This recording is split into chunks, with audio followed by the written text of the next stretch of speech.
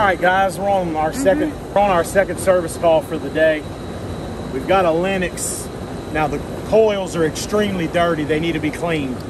But it looks like it's going to be low on refrigerant too. That's not abnormal for Lennox. Yep, we're definitely low on refrigerant. But this system is probably under warranty.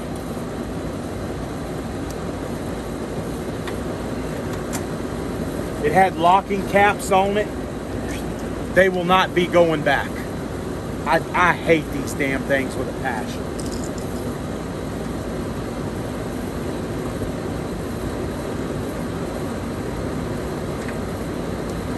You know, I don't know about you guys, but over here in Louisiana, we don't see people stealing Freon or huffing it. I mean, in your rougher neighborhoods, like at some of the rough apartment complexes maybe, but if you look around, this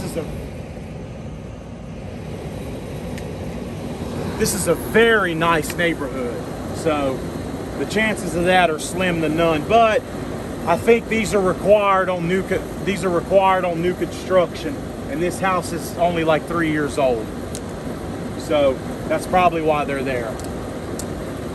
But like I said, they're not going back.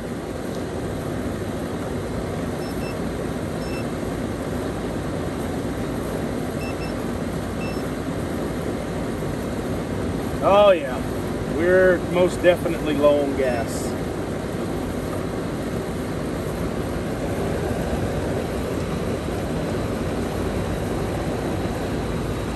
Yeah, so you can see right here, we got a low suction with a high superheat, and we have a low head pressure with no subcooling. That's a classic sign of an undercharged system. So the first thing I'm gonna do is I'm gonna go ahead and pull the disconnect, and I'm gonna stick my head down in here, or down here, and see if I see any oil spots. Probably not. More than likely it's gonna be in the evaporator. Okay, so we're up at the evaporator, or the air handler, I should say. Oh my God, yeah, look at the shape that coil's in for such a young age. I've got the H10 warming up.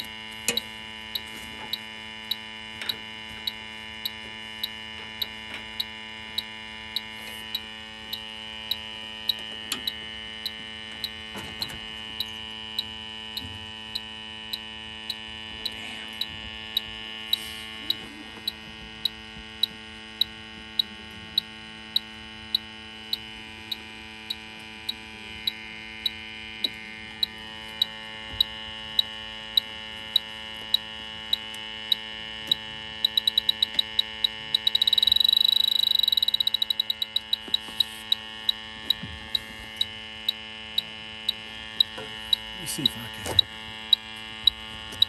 see some streaks under here.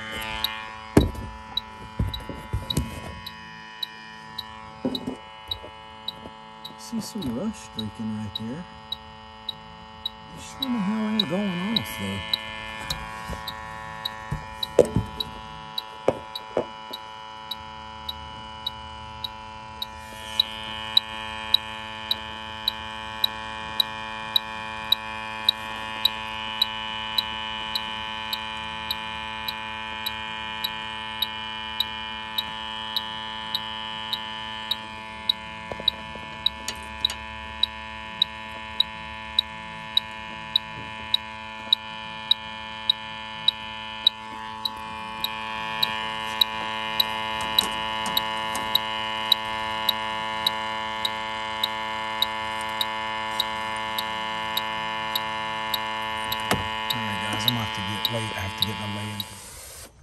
See the dirt coming out? I see it. There's a lot.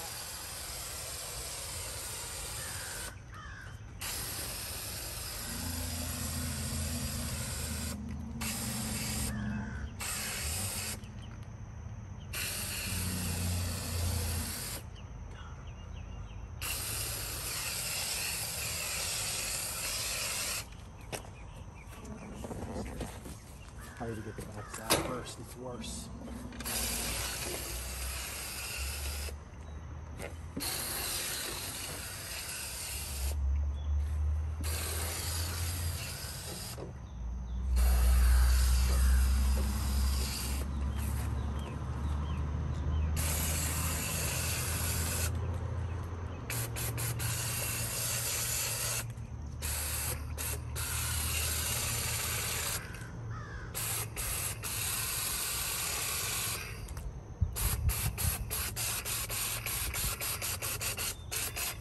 Ooh,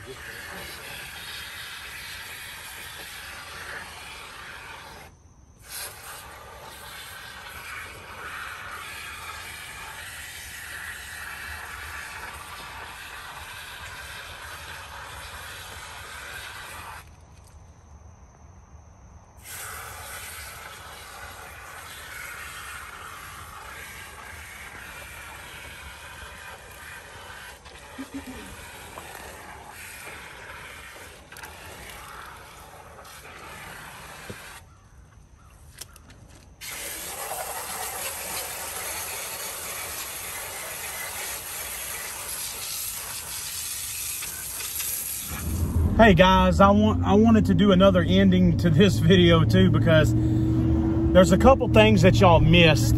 I mean, nothing major, but y'all did miss it.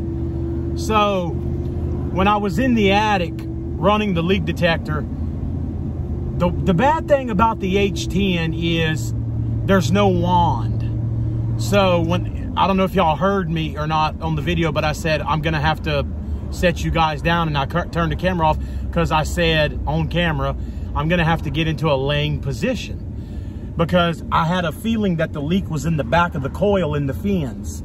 Well, I was using a leak detector with no wand, the H10, you know, so I had to get my arm under there. So I had to lay down to do it. Anyway, so I think I'm gonna purchase me a leak detector with a wand. Now, when I had all those issues with the D-Tech 3s from Inficon, I sent those back in, and they gave me a Stratus as a, hey, sorry about all that. But I gave it to my guy that works for me because he needed the leak detector on his truck. So I think I'm gonna go with the Fieldpiece DR58. That's the one with the heated diode sensor. I don't want the infrared sensor. The new Fieldpiece, they look pretty cool. I'm not spending that kind of money on a Stratus because the H10 is expensive enough. But I'm only going to use it, you know. I'll probably bring both leak detectors in the attic with me because that's just how I am. I much prefer to use the H10, and if the H10 finds it without me having to lay down, then it is what it is. But if I feel like I can't find it, then I'll just whip out the Fieldpiece. But I mean, I know I could probably take the the H10 and take the end of it and tape it to a brazen rod or a piece of pipe or something. But I mean, that's just a little ridiculous. But anyway, but I did find the leak. And you know what? H10 may make a wand. Maybe somebody can tell me. I'm not sure if they do or not.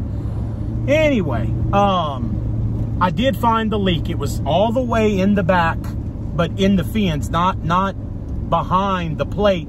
It was all the way in the back, about that far from the plate, and there was a section probably this long that was just maybe longer, you know, with the H10. So because of my situation with Lennox, we have to see about getting them a coil, and don't worry, I'll figure out how to get one. There's more. My dad used to always say an old saying, y'all probably heard it, but there's more than one way to skin a cat. So I'll figure out a way to get my hands on a Lennox coil because it's under warranty. So with that being said, y'all missed that, and the only other thing y'all missed was me gassing the system up. My wife took a little bit of footage of me cleaning it. I cleaned the condenser because the condenser was filthy, and I gassed it up to the proper, you know, manufacturer charge. You know, I think it was like 9 or 10 degrees of subcooling, 8, 9, or 10, somewhere in that neighborhood.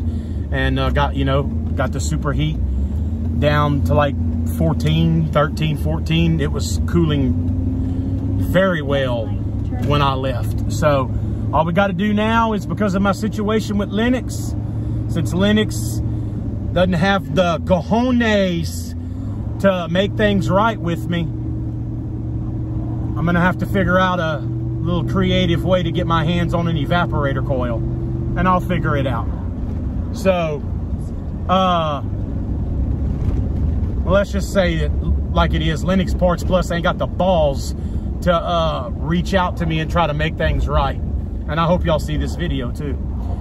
Anyway, so, but don't worry, we'll get them a coil. There's more than one, again, there's more than one way to skin a cat. And that's it, guys. That's the only things y'all missed on that video, and I apologize about that. I hope y'all enjoyed the video, and thanks for watching, and we'll see y'all on the next one.